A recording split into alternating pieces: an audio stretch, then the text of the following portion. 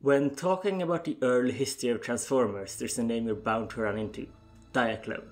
Indeed, with a handful of exceptions, all of the earliest Transformers originally came from the Diaclone toy line, owned by Japanese toy company Takara, or else Microman, also owned by them. Despite this, I found very little discussion of Diaclone in the English-speaking sphere of the Transformers fandom, at most appearing as an early footnote before moving on to its more famous successor. And so I have decided to make this video chronicling the history of Diaclone. Diaclone started in the year 1980 as an attempt by Takara to capitalize on the giant robot boom going on in Japan at the time, at least partially caused by the success of the previous year's Mobile Suit Gundam. The early story of Diaclone is quite simple. In the future year of 1980X, Earth is undergoing an energy crisis. Thankfully, a powerful new energy source is found deep inside the Earth: Frisian gas. Using this gas, humanity achieves new heights of prosperity. Unfortunately, in 1990X, the Varuders, aliens who scour the galaxy robbing planets of their Frisian, leaving nothing but empty husks behind, set their sights on Earth. In response, humanity creates a new army to defend their home planet. Connected by friendship as hard as a diamond and camaraderie as fierce as a cyclone, the Diaclone Corps rise up to repel the invading Varuders. The first year of the toy line was rather experimental, with only 2 of the 5 releases being transforming robots. First and foremost, we had a robot base, the largest Diaclone toy of the year by far, clocking in at approximately 45 cm. Transforming from a robot to a gigantic base tank mode, he functioned both as a frontline fighter and a mobile command center. His head also provided Diaclone with its distinctive logo. The second robot of the line was Diabattles, a combiner formed from the combination of 3 jet fighters. Apart from them, the line included the Diatrain and the Cosmo Roller, 2 vehicles which did transform, but neither of which had a humanoid robot mode, turning from train to jet fighter and all-terrain vehicle to reconnaissance platform respectively. Finally, there were the Power Bases, small playsets which came in 4 variations and each came with a small non-transforming vehicle they could launch. Following an early victory by Diaclone, the Varuder Emperor sends his General Ingam and his fleet to Earth. The Diaclone Corps starts constructing new robots in response to the intensifying war.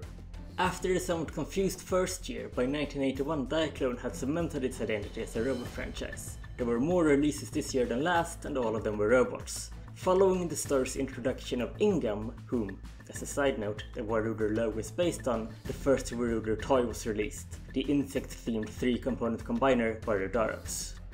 The Heroes also had several new toys of course, including Big Powered, a robot piloted by the smaller Powered suit like a robotic Matryoshka doll. The Powered suits were also sold separately. Gats Blocker, a robot made out of an impressive 14 components, Die Attacker, which transformed into a Space Attacker, and finally F1 Dasher, Drill Dasher, and Sky Dasher, the first Diaclone toys to eventually become Transformers in the form of the Power Dashers, a trend which would continue next year.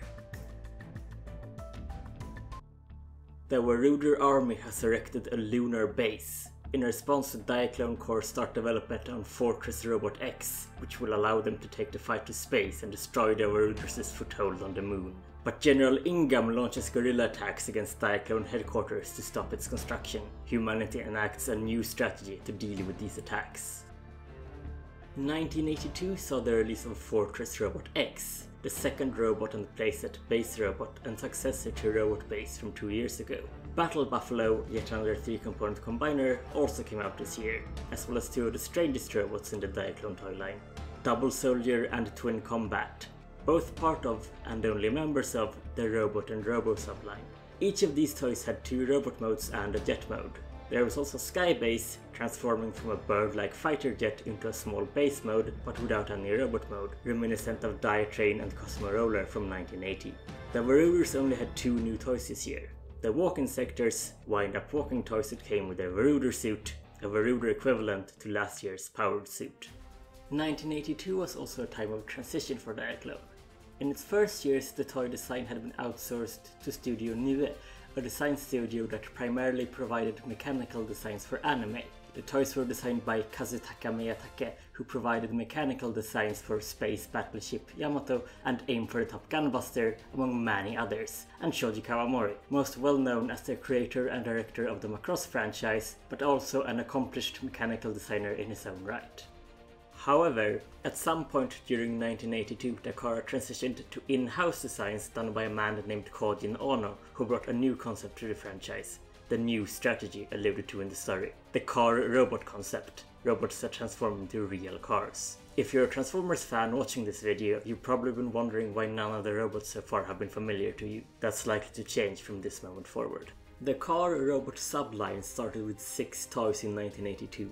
The Countach LP500S, which would be released as Sunstreaker, the one-box Chervonet, which would be released as Ironhide, the one-box Ambulance type, which would be released as Ratchet, the 4WD Hilux, which would be released as Trailbreaker, the Honda City R, and finally a police recolor of the Countach. Neither the City R nor the police Countach would ever become Transformers. It should be noted here that the concept of sentient robots is a Transformers invention. All Diaclone mechs have human pilots. You can easily see this when looking at Ironhide and Ratchet, both of whom make much more sense as piloted machines than they do living beings. The Diaclone base was reconstructed, but the Marauders' guerrilla attacks continue. In response, Diaclone starts development of their Real and Robocore to quickly deal with attacks no matter where they are. Meanwhile, in deep space, a new horrible Marauder strategy was forming.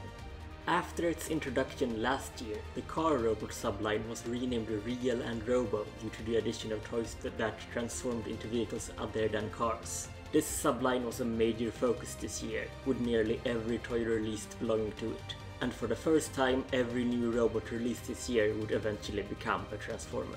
Starting with the cars we have the Fairlady Z, later Blue Streak, the 4WD Hilux Wrecker type, later Hoist, the Honda City Turbo, later Skids, the Fire Engine, later Inferno, the Fairlady Z Racing type, later Smokescreen, and finally the J59 Jeep, later Hound.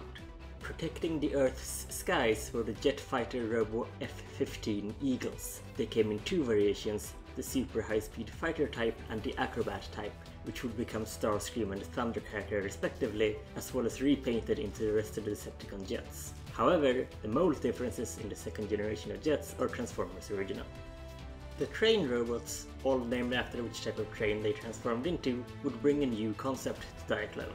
While the franchise is no stranger to combiners, this set marked the first time each component had its own individual robot and vehicle modes as well as a combined form, simply named Train Robo. While a Train Robo would also eventually become a Transformer, it would, unlike its compatriots, never leave Japan. It was renamed Raiden and released in the 1987 Japan-only Transformers The Headmasters toy line. The final Real and Robo toys of the year were the 3 Change Attackers. Like the Diatrain, Cosmo Roller and Skybase before them, these had 2 vehicle modes but no robot mode, but were adapted to Diaclone's new direction by having one mode be a real vehicle mode before opening up into a sci-fi-esque attack mode. They are quite similar in concept to Hasbro's Mask franchise, though I don't know whether that's intentional inspiration or merely coincidence. They would be the last of these kinds of toys released as part of Diaclone.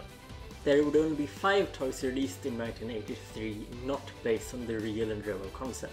The Attack Robo's motorized pullback toys that auto-transformed as he sprang forward. They came in 2 variations, Sky type and Drill type, which would eventually be released as Transformers as the Jump Starters, Top Spin and Twin Twist. Finally, there were the Insector Robos, the only Marauder toys released this year. 3 different toys were released, Kuagatrer transforming into a Stag Beetle, Batas transforming into a Locust, and Cabotron transforming into a Rhinoceros Beetle. These are the only Marauders to ever become Transformers, being the first Insecticons, Shrapnel, Kickback and Bombshell. They would also be the last original Marauder toys released in the Diaclone toy line. When looking back, 1983 was Diaclone's peak, with the highest number of new releases for any year, clocking in 26 different toys.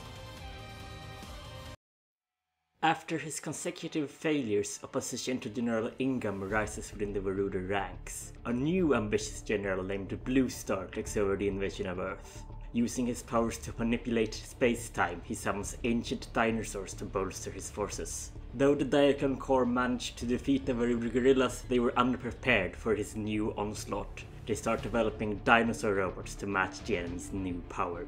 While 1984 had fewer new releases than 1983, many of the most famous Diaclone Transformers came out this year. If you're a casual Transformers fan, this is the year I guarantee you'd recognize at least a couple toys. As had now become standard, 1984 introduces a slew of new car robots. Just like last year, all of them, and indeed every new toy released this year, became Transformers. The new cars are the police car Ferrari DZ, later Prowl, the Porsche 935 Turbo, later Jazz, the new Countach LP500S, later Sideswipe, the F1 Ligier JS11, later Mirage, the Lance Stratos Turbo, later Wheeljack, the new Countach police car, later both Red Alert and Clamp, Down, the truck Crane, later Grapple, and the Corvette Stingray, later Trax. Two new kinds of car robot were also introduced. The first were the Double Changers. They had the car and robot modes one would expect, as well as a sci-fi attack vehicle mode, essentially combining last year's Change Attacker gimmick with car robots. There were three of them: Celica XX, Ferrari BB, and Savannah RX7, which became the Transformer Omnibots Downshift, Overdrive, and Camshaft, respectively. The second new kind of car robot combined the old base robot's toy-as playset concept with real and robust realistic vehicles. A trailer truck where the cab turns into the robot battle convoy, and the trailer can fit many of the other car robots inside and open up into a repair base for them. Battle convoy did, of course, become Optimus Prime.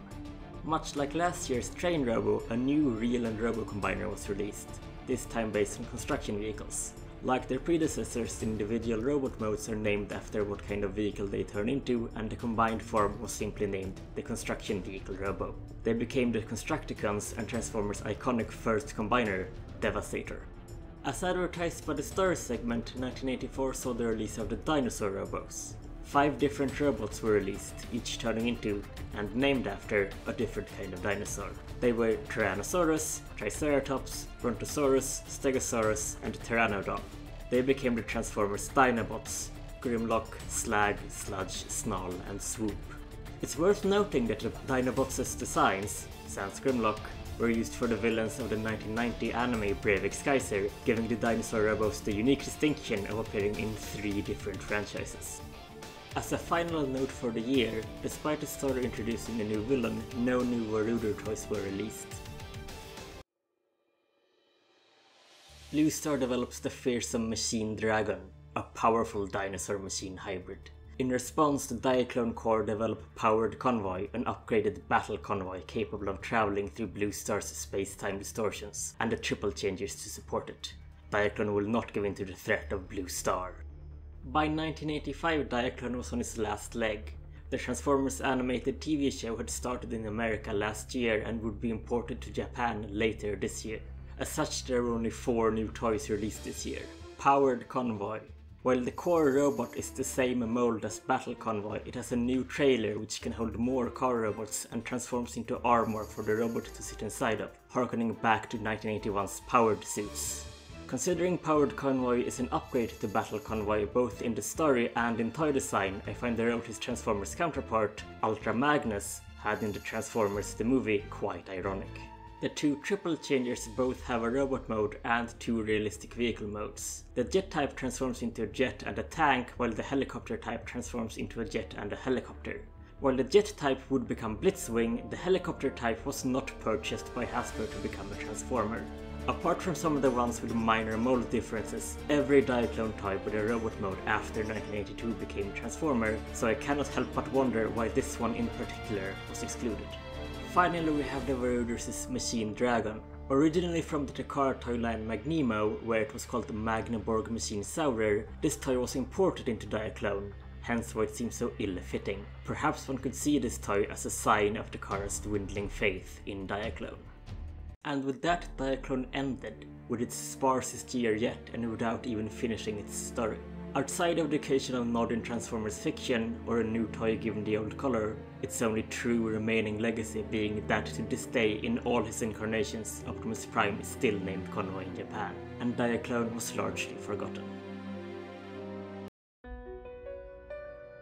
forgotten, that is, until 2016 when Takara, now Takara Tomy after a merger in 2006, started their Diaclone reboot toy line. It features high quality toys for adult collectors based on the old Diaclone toys that did not become Transformers. I like these toys a lot, but I found very little discussion of them in the English-speaking parts of the internet. So I hope you'll join me next time as I go through the story of the Diaclone reboot and take a look at the Dionauts, the brave individuals that form the Diaclone Corps.